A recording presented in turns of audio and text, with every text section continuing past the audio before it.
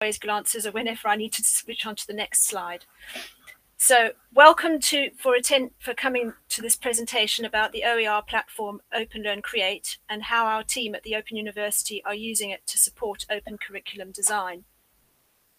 For the purposes of this presentation, I've got a couple of definitions of OER and OEP. OER are freely accessible, openly licensed or public domain online resources, which can be used for teaching, learning, assessment, and research in their original form, or reused, revised, remixed, and redistributed. Some OER have digital badges or certificates which learners can share to demonstrate their participation. Open educational practices is all about sharing and developing best practice in education in an open and accessible manner.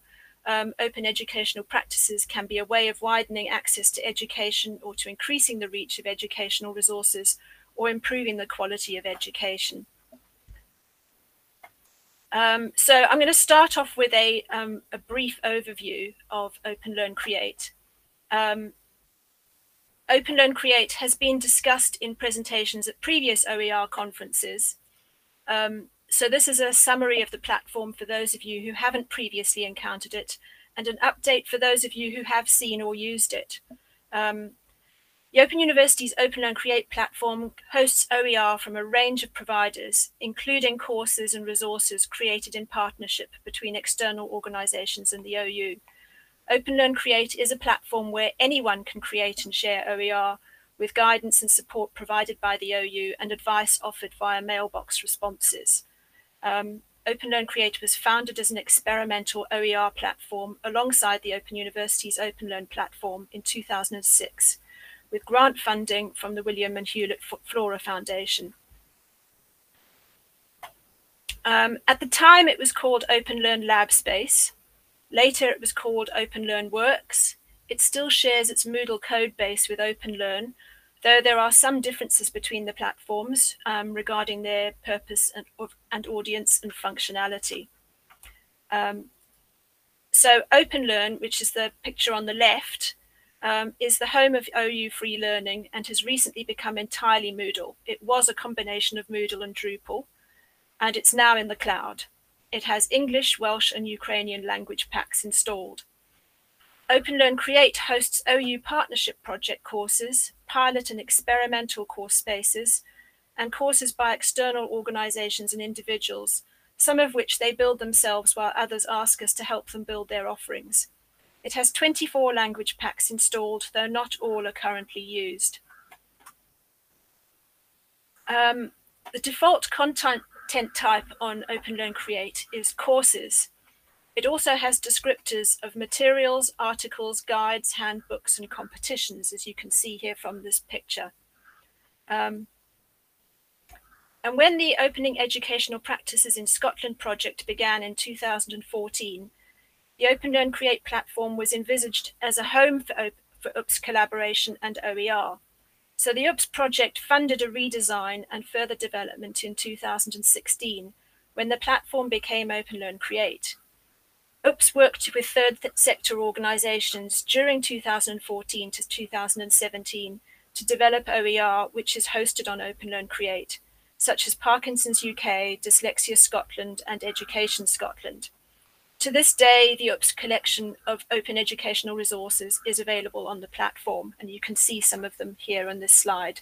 And that's the URL at the bottom if you wanted to go to it, although I suggest you just go to the platform and look for it in collections.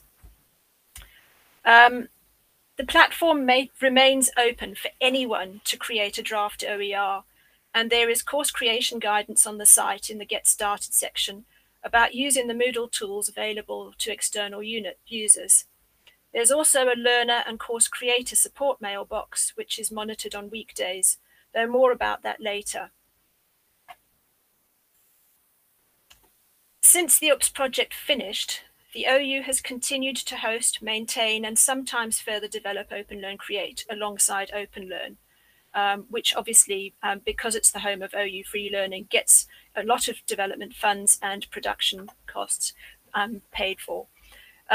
This work is spearheaded by the OU's corporate and commercial team, who are based in learner and discovery services at the OU. LDS also has teams managing module production for the OU students, and I know some people here are involved in that. OpenLearn course production, broadcast materials production, plus micro-credential and short course production. So it's quite a large department. Some of the OpenLearn Create developments led by the corporate and commercial team have included making the courses mobile responsive, adding custom header footer functionality, which you can see there on the right-hand side, 2 different collections with custom headers and footers, and moving OpenLearn Create to the cloud in November 2022. That was a fairly big thing to do, and it was quite exciting as well. So this is a little bit a section about how our team uses OpenLearn Create for open and closed projects. The Open University's corporate and commercial team are increasingly using OpenLearn Create in partnership with internal and external clients to develop learning products and curriculum to support learner requirements. The corporate team consists of the following roles and specialisms: project managers, senior producer, open education projects. That's me. Sorry, I didn't introduce myself earlier. Digital development editors, production editor, a project coordinator who's an absolute star, or they all stars really, digital production assistants, interactive media developer, assistant interactive media developer, graphic media designers and art workers. So quite a wide range of skills and roles. And the specialisms we cover are quite extensive. They're listed in that blue box there. I don't know if I'll read it all out to you. Some of our external clients have no previous experience of creating online learning materials. Most of them have no idea about OER, although in scoping and requirements gathering discussions, often what they describe as a purpose of their potential online course offerings includes a desire to share some resources openly. Whenever possible and appropriate, we encourage open licensing and sharing. Most of the external clients come to us via the OU's business development unit. That's the one on the right, or via the OU Center for the Study of Global Development. That's the website on the left. Our approach is to discuss the client's ideas with them and tease out information about the purpose of the learning resources they want to create, plus who they think the prospective users of those resources will be, and the potential openness of the resources. So always encouraging, do you want to make this open? You know, these are the good things about making it open. So these early discussions usually include a demonstration of existing resources, both on OpenLearn and on OpenLearn Create, and what the platform functionality actually enables. And this often helps them review their initial ideas and start to think of the practical and cost implications of what they have in mind. Although OER are free and open to use, they are not free to produce. So, you know, you kind of have to have that discussion. How much does this actually cost to create? Once the initial details of the learning resources project are scoped and a budget agreed, a learning design workshop is held to capture more of the detail and identify roles and responsibilities of everyone who will be involved in creating the resources. And the nominated corporate and commercial project manager will draft a production schedule. And I will say that we use people from other sections of our department for the learning design workshops, because although we can run them ourselves, it's often best to go to the people who are doing it an awful lot of the time for other courses. Sometimes the content is authored by OU academics in close collaboration with the client, or the content is authored by the client with guidance materials provided by our team to assist them. In a similar way to the OU module production process, which some of you may be familiar with, a first draft of content arrives from the author. A digital development editor in our team provides a structural edit and pedagogical advice, working with the authors to improve the content, continuing the work started at the learning design workshop.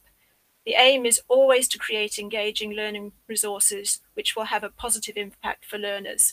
And that diagram on the right is probably quite hard to read it because it's so much detail, but it's basically the sort of the flow of what happens, review, handover, video, audio, graphic and interactive, structural first edit, second edit, content tagging, and final review. And that's how it tends to happen in the team. In the meantime, we create a course space on OpenLearn Create, where the team and the client can add content and activities. Sometimes the course space is used during the first and second draft stages to show the client how specific parts of the course might work, to inform their thinking and give them a first glimpse of what the course might look like. Because often they have all sorts of expectations about what they think it might look like, and then when they see it, they say, oh, that might not be so right, or no, that activity is not going to work, or whatever. Members of the team are assigned to help build the OER on OpenLearn Create, depending on, oh, did I skip a slide? Yes, I did, sorry. Depending on the needs of the client and the content requirements and the structure of the course. This slide shows some screens relating to building a quiz, Moodle quiz. In this case, for the Scots Language and Culture course we worked on with the OU in Scotland. So now we'll go back to that slide. Clients are given the reviewer role for their draft course, so they can view the course during the course building process, as learners will see it. So on the left-hand side, you see the learner view, and on the right-hand side is actually what those who are editing the course would be able to see. And this is content that happens to have been built using OU structured content, which is XML. I'm not going to go into the details of OU XML now. Sometimes the client asks for their OER to be piloted with a small group of learners before it's made live. Okay, when the course is close to publication, it goes through a quality assurance process with another editor on the team working through the content to check navigation and test that all the activities work as expected. This includes a thorough test of any quizzes using a test account which has the reviewer role. So the learner experience of the course is checked. So we're not just doing it with people who've been piloting it, we're actually doing it with our own test account to see, and usually alongside having in another browser open with our normal editing account, so we can actually see what's going on and adjust things as we go. It's really useful to do it that way. And we've trained quite a few of the people in the team to do that now, so it's not just me doing it as it used to be. During the final quality assurance checks, if required, the digital badge, statement of participation or custom Moodle certificate is set up by the senior producer or a senior project manager as part of the activity and course completion setting configuration process. I mean, the platform offers all three things. We used to just use statement of participation, and then we got digital badges as well. And more recently, we've started using custom Moodle certificates, which you can see the one on the right-hand side for FIFA, and then the one that says second chance. Those are both actually custom Moodle certificates rather than statement of participation. And as you can see, a variety of different badge designs.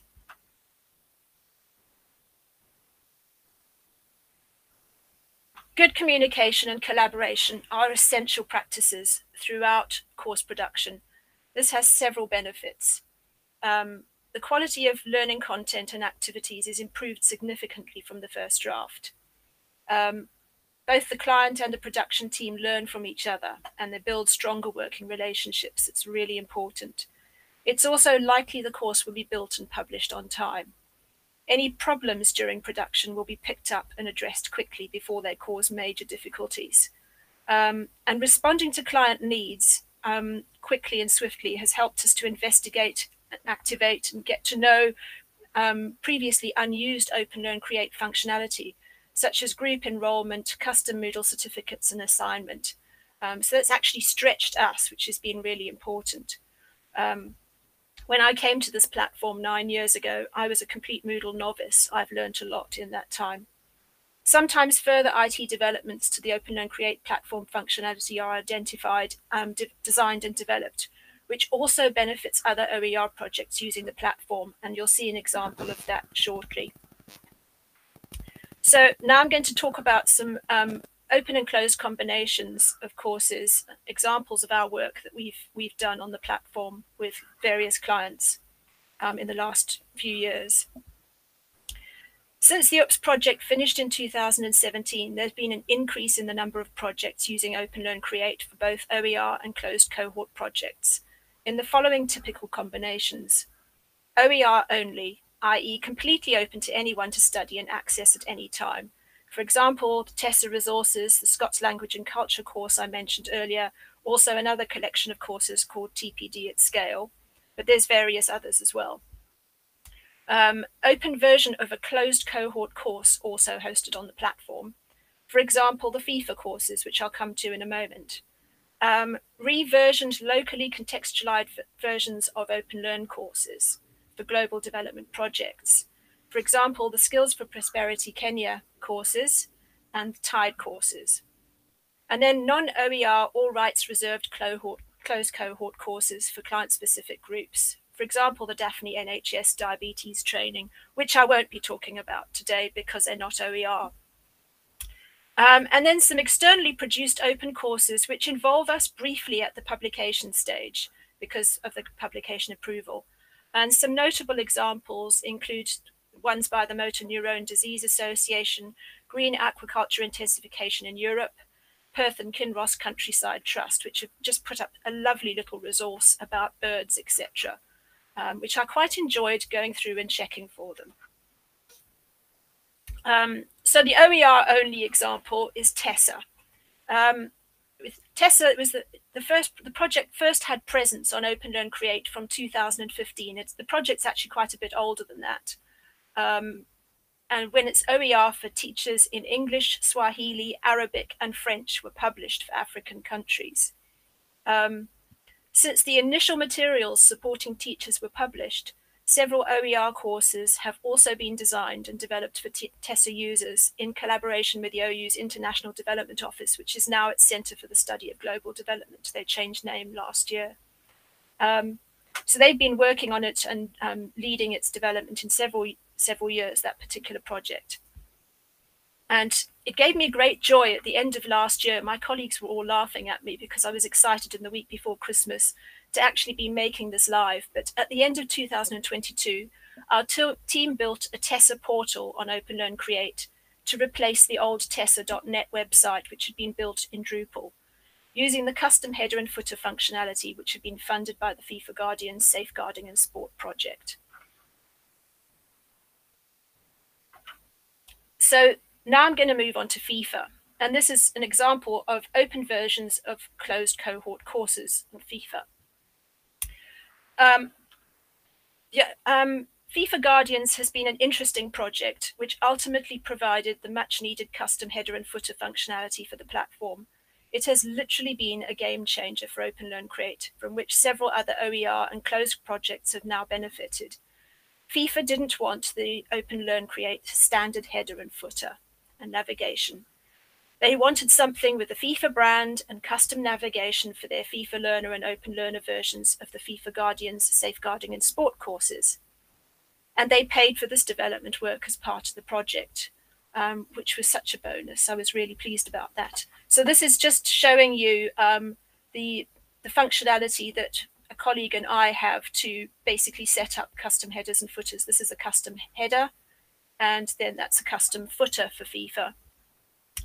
In January 2021, we were able to launch the first of this suite of 5 courses in English, French, and Spanish in OpenLearn Create with their own specially designed custom headers, navigation, and footers. The final courses in the suite were released earlier this year. So that's just showing you the certificate I mentioned earlier this year. And the homepage of that collection has got a video on it. That's not playable. This is just an image of the video. But if I move on to the next slide, this shows you these courses, though not strictly OER in license terms, they're all rights reserved, have open and closed versions. And these are the open versions. The closed cohort versions have enrollment keys and are for people who are doing the FIFA Learners Diploma program. There are only about 250 of those people. The open learner versions are for anyone around the world to study. So they have forums And so the forums and written assignments have been stripped out from the FIFA Learner versions to enable them to be perpetually open courses with no fixed study start or end date.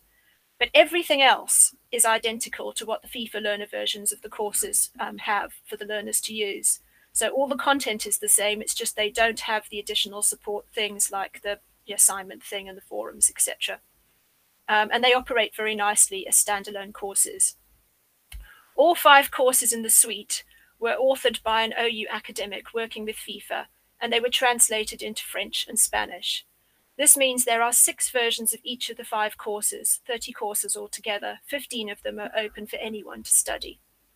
The courses have digital badges and custom Moodle certificates using specially designed FIFA safeguarding and sports certificate background templates, which I showed you earlier.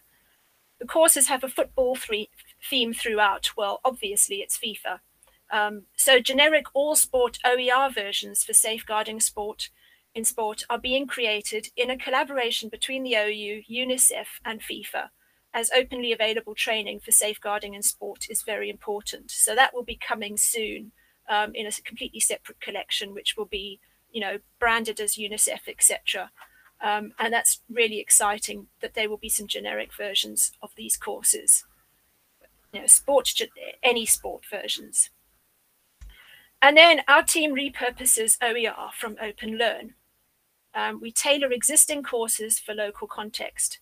This usually means changing some scenarios and activities in the courses to localized examples and replacing some images to make them contextually relevant. One example of successfully reusing OpenLearn OER on OpenLearn Create is the Skills for Prosperity Kenya project, which featured in a presentation yesterday and at OER23. Our team worked with the project team to build a portal on OpenLearn Create using the custom header and footer function to provide training programs for Kenyan public university staff who are responsible for digital education. And the main course on both programs A and B was based on Taking Your Teaching Online, which is the one on the left, though it was retitled Open Education and it was rewritten for the context. It was contextualized for Kenya with the help of some OU academic staff who had written the original course. Both programs A and B used closed cohort versions of the courses with fixed start and end dates. An OER version available for anyone to enroll on is now available in the online education strand, the Skills for Prosperity Kenya project legacy course, basically. So if you look at, not that you can see it very easily on here, but the navigation shows online education, and that's where the legacy course is hosted. The OU in Scotland have several courses hosted in a collection on OpenLearn Create. The most recent, which they talked about yesterday at this conference, they've created themselves with a bit of guidance from us. Thanks for the shout out yesterday, David. The course is for the Open Learning Champions to help them make good use of OpenLearn courses with their groups. Our team are just beginning a partnership project in collaboration with the OU in Scotland and North Lanarkshire Council. This will involve curating OpenLearn courses into a bespoke collection on OpenLearn Create for professional development of the Council's Education and Families Department staff. So, we are continuing to work with the OU in Scotland long after the OOPS project finished, which is really lovely. Our team also creates new OER, including bespoke interactive activities hosted on OpenLearn Create. A recent notable example is the OpenSTEM Africa bespoke interactive science applications that support science teaching in schools, providing a virtual laboratory of interactives which simulate real science experiments. These were built using web-based OU laboratory tools. Although they were designed to be hosted and used on the local school computers in Ghana, these OER science experiments are available for anyone to use on OpenLearn Create. Now, naturally, running a platform like this has its challenges. It's been going for a long time, so there's a lot on it. So far, I've shown you some of the latest OpenLearn Create platform functionality and some of the OER projects using the platform.